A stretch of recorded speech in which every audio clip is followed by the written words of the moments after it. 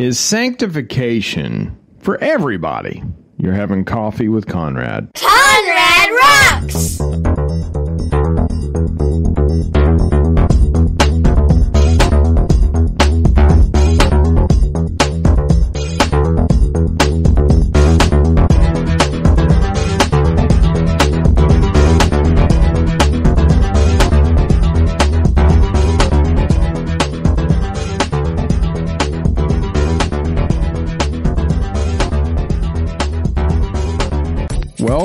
Welcome to another edition of Coffee with Conrad. This is Conrad from ConradRocks.net, Rocks of Revelation being poured out to you. It is a beautiful day in Goshen, Mississippi. I just went on my Voxer prayer walk. The birds were chirping. The sun was up. It's nice and cool, like 70 degrees. I heard a woodpecker. It's just, I wanted to paint that picture for you. You know, we need to thank God for being alive. Thank God for the things that we have. We enter his gates with thanksgiving. We enter his courts with praise. You know, there's something about drawing closer to God. When I start thanking him for the woodpecker in my neighborhood, and I start praising his holy name for creating a woodpecker that I could enjoy, I find that I want to draw closer to the Lord. And one of the things about drawing closer to the Lord, and I don't have all the scriptures in front of me at this moment, but when you read the letters to the churches, Jesus talks about to those that overcome, to those that overcome, to those that overcome, I'll give a new name. He can sit with me in my throne. And I'm like going, there's something about Jesus in overcoming. There's something about that. And then he also says outside the New Jerusalem, without or sorcerers. Well, I'm going to back up a little bit. In Revelation 22, let's say 12, and behold, I come quickly, and my reward is with me, to give every man according as his work shall be. I'm the Alpha and the Omega, the beginning and the end, the first and the last. Blessed are they that do his commandments. Now, this is the book of Revelation, post-cross, New Testament dispensation. Blessed are they which do his commandments, that they may have right to the tree of life, and may enter in through the gates into the city. Okay, so doing the commandments, you get the right to the tree of life, and may enter in through the gates into the city. Then in verse 15, it says, for without are dogs, and sorcerers, and whoremongers, and murderers, and idolaters, and whosoever loveth and maketh a lie. So in the letters to the churches, I was talking about, if you read each church, we've got to overcome something. And every time we overcome something, we get closer to Jesus. We get to sit with him on his throne. Now here it says, if we do his commandments, we get into the gates of the city. And then he says, without the city are all the sorcerers, whoremongers, idolaters, murderers, and those that make a lie. So I don't know what your theology is, but it seems like there's people that are far from Jesus, like the prodigal son, right? He was far from the Father. And then there's people that get to sit on his throne with him. Like, for instance, Revelation 3:21, to him that overcometh will I grant to sit with me on my throne, even as I also overcame and sat down with my Father in his throne. Paul talks about we shall judge the angels. I'm telling you, there's something to this, right? And I'm going to tell you something else that I'm learning. I want to get closer to Jesus. I started out by thanking the Lord for a woodpecker, and then I praised. And then I realized to get in those gates, to sit on the throne with Jesus, there's a process. And I don't know where you are on your theology, but I want to explore this with you because there's some things I've learned, and I just want to say, hey, look at this. Okay, look at this with me. Let's talk about it. And one of the things that I've learned is from observation, these signs shall follow them that believe. We know this is in Mark 16, 17, and 18. And these signs shall follow them that believe. In my name they shall cast out devils, they shall speak with new tongues, they shall take up serpents, and if they drink any deadly thing, it shall not harm them, and they shall lay hands on the sick, and they shall recover. This has always struck me. I'm like, well, this is going to we're going to be able to find people that believe in Jesus because they're going to have these signs. They're going to be able to lay hands on the sick, and they'll recover. They'll have signs following. Now, here's another observation. Okay, I've noticed that people that practice sanctification, you might want to call it holiness. Without holiness, no one will see the Lord. They quote scriptures like that. They take them seriously. They cast down the idols in their life like football or television. And people that do extended fasting. And why would you do an extended fast? Because you believe God. You believe God.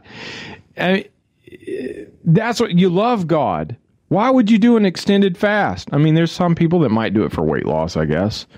But if you're doing it for Jesus, and if you're sanctifying yourself for Jesus, I've noticed people that do this, they have results. They have the signs following that Jesus talks about in Mark chapter 16.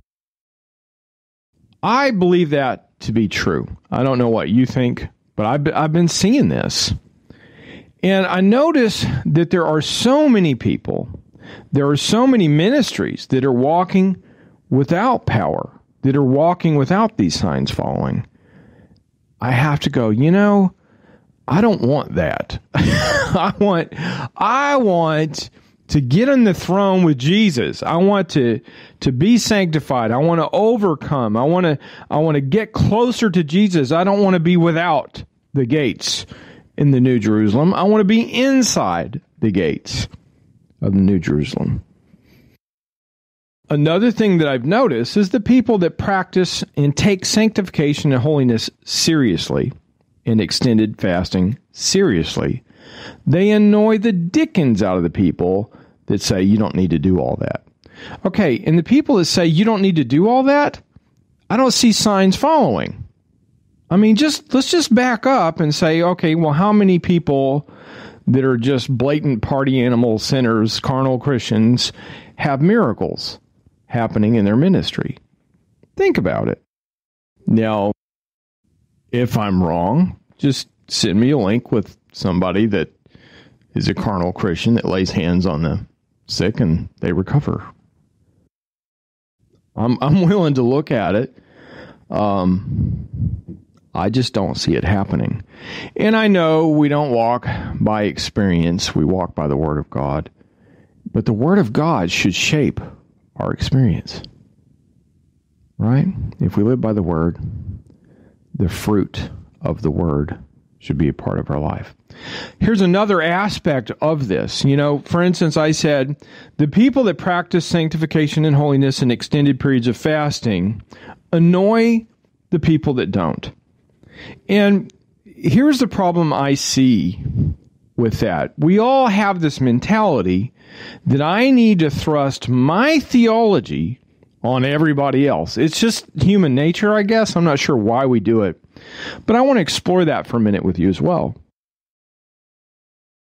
Like for instance, there are certain ministries who think that if you don't speak in tongues, you don't have the Holy Spirit. Well, Paul in the Bible says, do all speak in tongues? Do we all speak in tongues? Basically implying that we don't all speak in tongues. He says there's various gifts. There's also various offices. You've got apostles, prophets, evangelists, pastors, and teachers. He's given some, And then there's different levels of maturity and different levels of accountability. For instance, there are some that are drinking milk.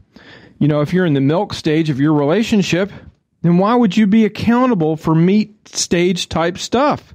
It's kind of like making a kindergartner, you have to stop at the stop sign when he's not even old enough to drive the car. You see, we're at different levels and different accountabilities. So let's say that I'm personally convicted about something. Let's say that the Lord is convicting Conrad about holiness, sanctification, repentance. Me, right? Why would I thrust what God's dealing with me on someone else? It's almost like a desire. Let's look at it from a different perspective. Let's say I have a heart for the lost people in Japan. Like Stephen Barrett. His whole life, he heard from the Lord, go to Japan, right? And he went. Stephen Barrett from Holy Fire, Japan. Now, he went. Does that mean everybody's got to go to Japan? That's his call, right? Gary Nesbitt, which is now doing Facebook Live, he talks a lot about several things. And I listen to this man because there's results in his ministry. There are signs that are following him. People call him up to get prayer, right? And when you see somebody where they call you up to get prayer, they do that because there's results in his ministry. If people are not getting healed, you're not going to get a phone call to pray for people, right? If they don't see fruit in your ministry, you're not going to get those phone calls. But there's people that know the real deal deep down. And Gary teaches some things that most people don't like to hear. And he backs it up with the Bible. He says, this is why I believe what I believe. People's screws melted in their shoulder, deaf ears opening. I've seen lame people walk while he prayed for them, right? And he dealt with forgiveness and repentance. Now, when you start talking about that stuff, people say, oh no, all I have to do is confess with my mouth the Lord Jesus and believe it in my heart and I'm saved. Well, is that as far as you want to go? I mean, you could be without the New Jerusalem. You could be on the outside of the gates. Don't you want to sit in the throne? Are you with me? How far, what do you want to do? What do you want to do for eternity? Now, also, I'm not really, I guess I'm looking at this from that perspective as well. I want to sit in Jesus' lap. I want to sit in the throne. I want to get as close to Jesus as possible. Let's put it that way. Lucifer, he wanted to be exalted above. He wanted to be like God. He wanted to be like God, but not with God. Amen. There's a difference. He wanted to be exalted above the people. He wanted to receive worship. He wanted to be like the Most High. I want to be with the Most High. Now, I want to talk about a passage that I've talked about a few times over the course of my podcasting history. And this is something that Gary's really never shared with me. He shared it from other passages, the concept behind it. But this is something that has really hit me, and I talk about it a lot. I wouldn't call it necessarily the primary thrust of my ministry, but it's something that we end up doing a lot. And it has to do with sanctification and being meat for the master's use. And let me just ask you, don't you want signs to follow you? I'm going to tell you, when you crucify the idols, when you get rid of the TV, when you get rid of stuff and you go out and you pray for people and God gives you a word of knowledge that changes somebody's life, you see their face change, that's better than watching the Dallas Cowboys win the Super Bowl. It's way better. And here's the passage. It's in 2 Timothy. 2 Timothy 2:19. Let's start there.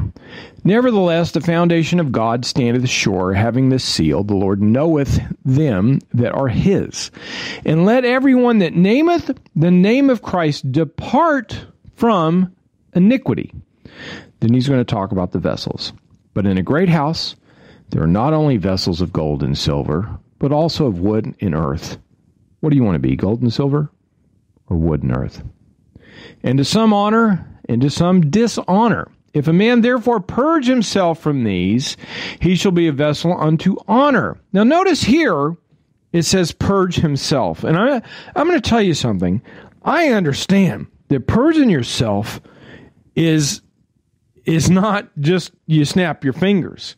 Okay? Sometimes it takes, think about casting the beam out of your eye. You know, it took a long time to get that beam in your eye. And sometimes we have to do what's called walking out our deliverance. I understand, and a lot of people look at this and they just go, you know, Conrad, I can't do this. Yeah, you're right. You can't. But with Christ, all things are possible. So I want to encourage you that, hey, you know what? Maybe you need to do some fasting and praying. This kind comes not out but by fasting and prayer. Maybe if you're serious, you'll fast and pray. Right? And I'm not yelling at you. I'm in the war with you because I understand the struggle, brother. I understand it. If a man therefore purge himself from these, he shall be a vessel unto honor, sanctified. There's that word sanctified. And here it is. And meet for the master's use. God can use you. Don't you want to be used of the Lord and prepared unto every good work? Right? And then it says, flee also youthful lusts. But follow righteousness, faith, charity, peace with them that call on the Lord out of a pure heart. Now, are we calling on Jesus out of a pure heart? Blessed are the pure in heart, for they shall see God. But foolish and unlearned questions avoid, knowing they do gender strifes, and the servant of the Lord must not strive. Are you striving in your life? That's something to look at. Is there strife? Chill out. Stephen said something on Boxer today. He goes, you know, just imagine this. Do you want to see some miracles? Come and follow me. You know, when Jesus says, follow me, they probably saw all the awesome stuff he was doing. And they left everything. They dropped their nets and they followed the Lord. It wasn't some big grandiose thing. There were signs following Jesus. They dropped everything. And it's kind of like, hey, you want to do this? Follow me. Can you imagine that? And the strife is gone. There's something about following Jesus and actually casting your cares upon him that the strife just kind of falls off. But we need to be gentle unto all men, apt to teach, patient, in meekness, instructing those that oppose themselves. If God peradventure will give them repentance to the acknowledging of the truth, and that they may recover themselves out of the snare of the devil, who are taken captive by him as well. So let's say that we're practicing sanctification and holiness, and I'm going to tell you what, you cannot do this by gritting your teeth. Everybody tries to make it sound that way. But you need Jesus because God grants you the repentance. Do you understand? You can't even repent without the Lord. You got to seek him diligently. Without faith, it's impossible to please him. We must know that he is, and he's a rewarder of those that diligently seek him. Cleanse your hands, purify your hearts. Amen. But we have to diligently seek God before our hearts and our hands can be pure. You can't, you see what I'm saying? It's like you can't clean yourself up and get to God. Just put one step in front of the other.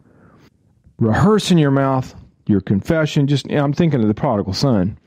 And he'll meet you, man. He'll come out and meet you halfway. And he'll put the robe on you, the ring. And bam, you're closer to him. Just start getting closer every day. So that's it. Basically, I want to encourage you, and I want you to just explore. Just think about the ministries that you know. Are there signs following them that believe? And you shall know them by their fruits, right? If those signs are following them, what are they talking about? Right?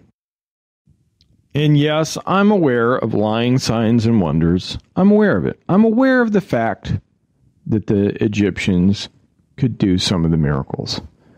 They couldn't do them all. We have to have a spirit of discernment. But I think I think you'll catch in what I'm trying to say here. You know, how about you? What's God telling you? Get closer to him? Or do you want to be without the gates? Amen? Think about it. God bless you. If this has touched you, please share this with your friends and family on social media. Maybe leave a comment or send me an email for a prayer request. Conrad@conradrocks.net. Conrad@conradrocks.net. Till we meet again, dig deeper and go higher. Dig deeper, go higher at conradrocks.net.